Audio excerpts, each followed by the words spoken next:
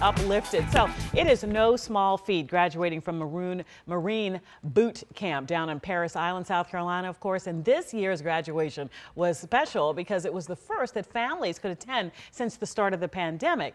But it was extra special for one young Marine. For Cedar Ross's graduation, his great-grandfather was able to attend. Wow. Legendary Marine Hershel Woody Williams. He is the last living Medal of Honor recipient from World War II. Williams shared the advice he gave his great-grandson before boot camp.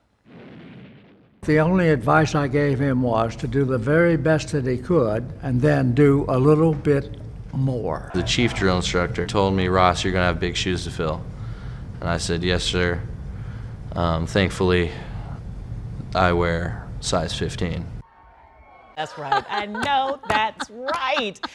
You know what? I love this story. I do too. I love how serious, but how, like, you know, he was like, yeah, thankfully I wear size 15. With his great-grandfather?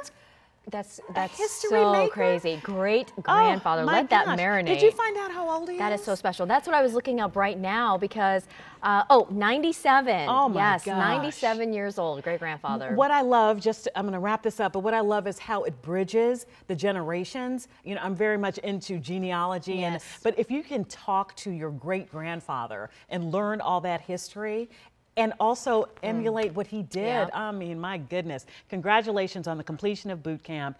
And sir, we salute you. I want to share things that uplift you. You can email us at getuplifted@WUSA9.com. Reach out to me on Twitter, Instagram, or on our Get Up DC social pages. As always, join the conversation. Use that hashtag GetUpDC.